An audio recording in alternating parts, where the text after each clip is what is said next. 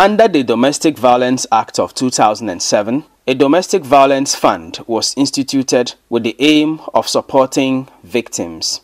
A sum of 50,000 Ghana cedis was deposited in the fund 12 years ago. But since then, efforts by civil society to get governments over the years to put more resources into the fund have proven futile. The Widows and Orphans Movement, a non-governmental organization based in the Upper East region and working to support widows and other underprivileged women, has therefore decided to take an initiative to start a regional support fund for victims of abuse. Fati Abigail Abdullahi is Executive Director of the Widows and Orphans Movement.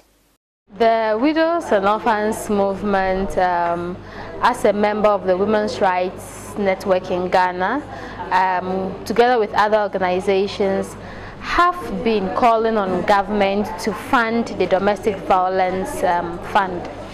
And so even as we continue to hold the state accountable to ensure that they are performing this mandate, the Upper East region, reflecting on the poverty rate here, which has translated in high cases of domestic violence, thought it wise that we start the fund here. She said the fund will only cater for the medical bills of victims, and they will have to go through due processes to prove that they actually suffered abuse before they can be supported. An initial amount has been deposited in the fund, and individuals or organizations willing to support can donate to the fund. So the fund is going to be managed by SHRAJ, Department of Gender, and the Widows and Orphans Movement. These are the three signatories to the account. We have established the account to which people can donate at Fidelity Bank. We equally have a Voda Cash number where people can donate to.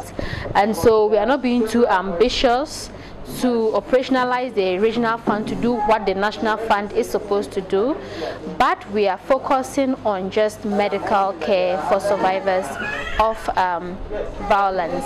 And so we are equally making it simple for people to access it.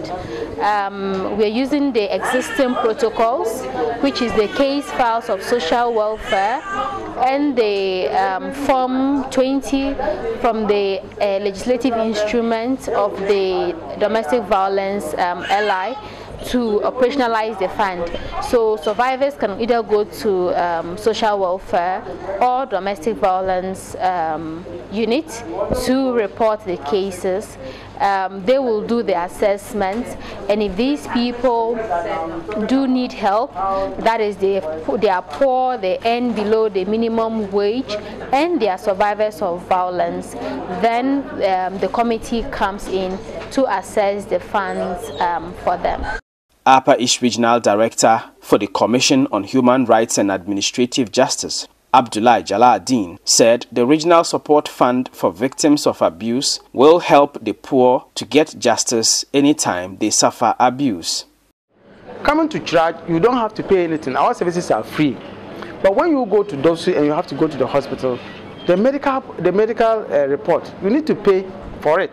And these people don't have money to pay for it, and that is where they have difficulty. Sometimes people go to the police station.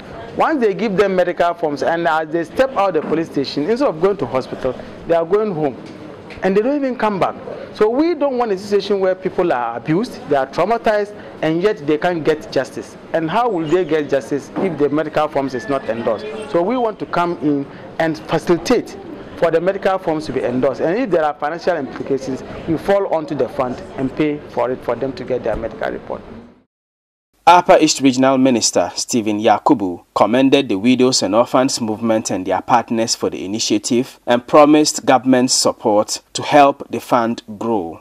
The regional minister also made a personal donation of 1,000 Ghana cedis to the fund through the DCE for Bolgatanga East, David Amwa, who represented him at the launch of the fund. For Joy News, Albert Sori, Bolgatanga.